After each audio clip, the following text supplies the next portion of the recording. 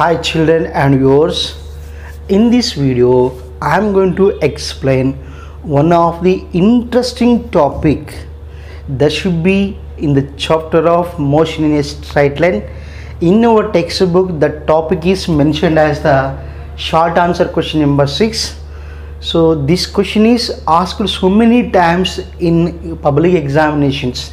That's why it is very important topic. Children, my request is kindly watch the video up to last. So children, without any late, I am going to the topic. Children, on board it is there, problem is there. So first you have to read the problem carefully. A man runs across the roof of a building and jumps horizontally onto the roof of an adjacent building. If his speed is 9 meters per second, and the horizontal distance between the buildings is 10 meters and height difference between the roof is 9 meters, will he able to land on the next building? Take g is equals to 10 meters per second square. Take g is equals to 10 meters per second square. That is the problem, children. So for you I am reading one more time. A man runs across the roof of a building and jumps horizontally onto the lower roof of an adjacent building. If his speed is 9 meters per second and the horizontal distance between the buildings is 10 meters and height difference between the roof is 9 meters, will he able to land the next building? Take g is equals to 10 meters per second square. The problem what it is mentioned, that should be generally we will find in movies. During the fight scenes, the hero and villain should be jumps from one building to the another building, like that. Here situation also same thing here. So what you are saying, a man run across the roof of a building. So one man is running on the roof of a building. So here, so I am drawing the situation here. This is the one tall building here. Now got you then. So this is the ground, just imagine. So on this one man is running on the top, clear, and a man running across the roof of a building and jumps horizontally onto the roof of a adjacent building. From that he was jumped onto the next building. So this is the next building here. So that is lower roof. That means the height of the second building must be less than the first one, clear. So he was jumping like this, clear. So and children, here roof of an adjacent building, if his speed is 9 meters per second, what is speed here? 9 meters per second, and the horizontal distance between the buildings is 10 meters. So this is the horizontal distance between the two buildings. This is the first building and this is the second building. That is what? 10 meters. And if his speed is 9 meters per second and the horizontal distance between the buildings is 10 meters and height difference between the buildings is 9 meters. So here I am showing this is the difference between height. 9, I am saying that is 9 meters height it was given. So this is the height difference. This is the height difference between two buildings. And height difference between the roof is 9 meters. Will he able to land on the next building? So that is the question, children. So one boy or one person is running on a roof of a building and he wants to jump onto the next building with speed of 9 meters per second. If he jumps with the 9 meters per second, then he was able to safely land on the next building or not, or he can fall in between the two buildings or not, we have to check. So children, what was the given close here? The height difference is what? 9 meters. Height difference is what? 9 meters, and distance between the two buildings is what? 10 meters. So when he jumps with the speed of 9 meters per second, whether he was able to land on the next building or not, we have to check. We have to check it, children. So to understand that, children, here first we have to know about the two things here.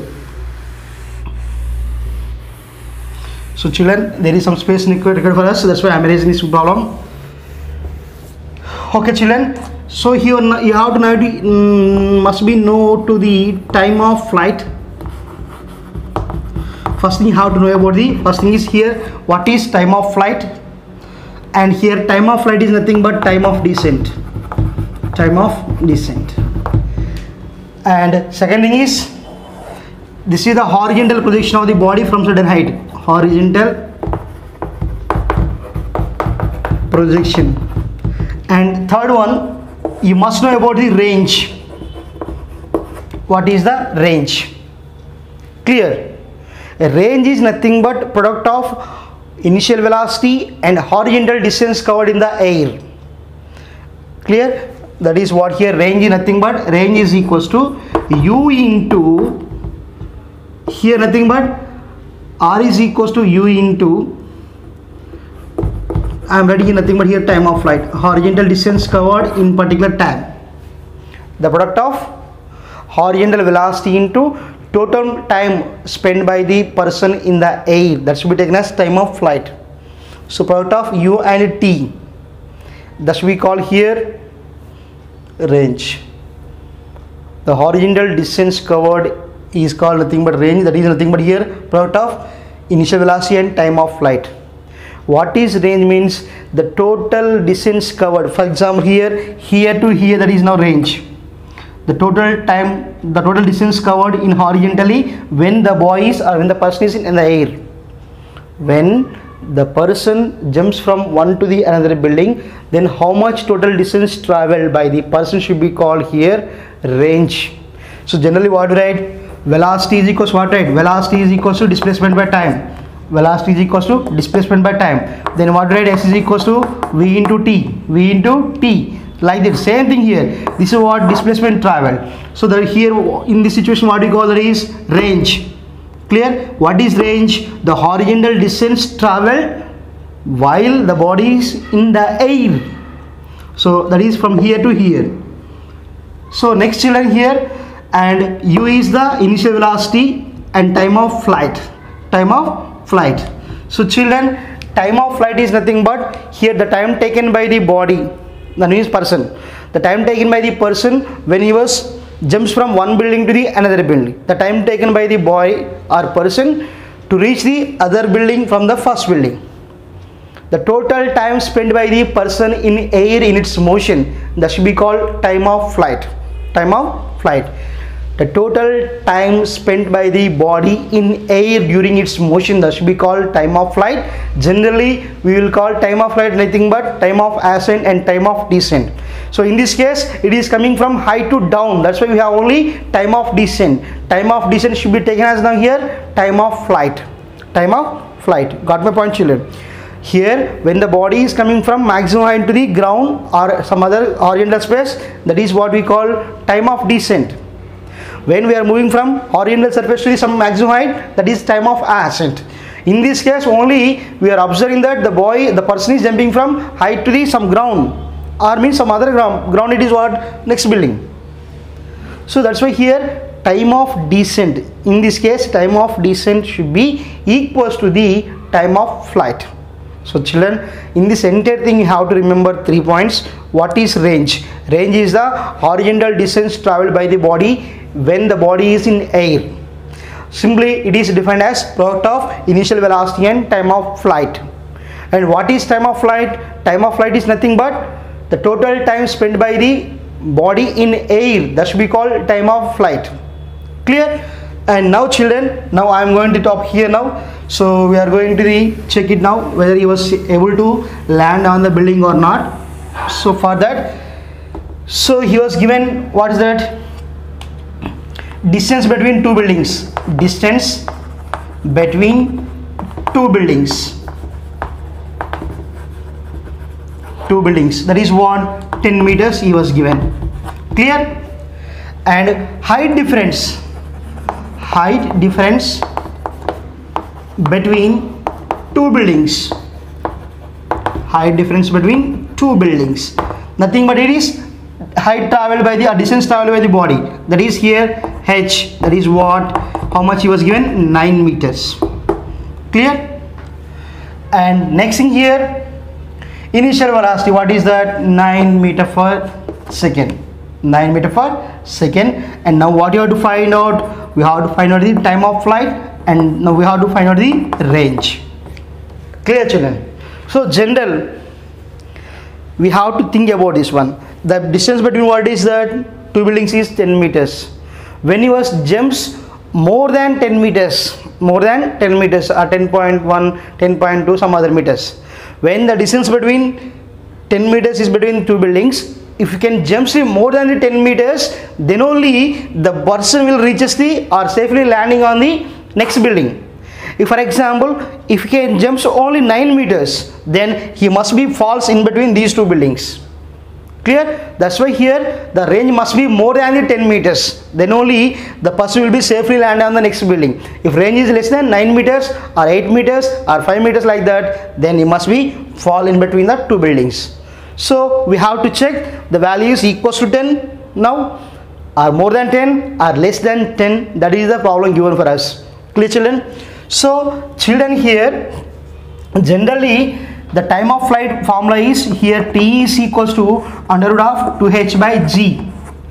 So we will derive from the equation of s is equals to ut plus of at square. So when he was jumps horizontally, then automatically after he was treated as a freely falling body. That's why here the vertical velocity is 0. That's why here we will take h is equals to of gt square. H is equals to of gt square. In this case u is 0. The height should be considered with respect of y-axis. When, children, no need to confuse, when the person is jumps like this 9 meters per second, it is a horizontal velocity. But there is no velocity at this point in vertical direction. And what I am telling, the height difference is nothing but here distance traveled by the person.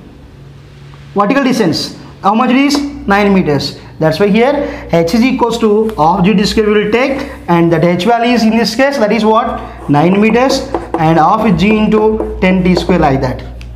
So from that, here from that equation what we get, t square is equals to 2h by g, and t is equals to under root of 2h by g. In this manner we will get the time of flight equation in this case. Clear? So you don't go for the simply, we have formula is there, t is equals to under of 2h by g, that is here it is 2 into h value is what, difference between heights, what it is, 9 meters is the vertical height, and g is what you are taken, 10. Then what is it, children, it is 18 by 10, that is write t is equals to 1.8, its value is 1.341, children, 1.341 seconds. And children, now what you have to find, range, r is equals to u into t, u value is what, 9 into 3.41, 9 into 3.41, so 1.341 into 9, 9 ones are 9, 9 fours are 36, and 9 threes are 27 plus 3, 30, and 9 ones are 9, and that is 12.06.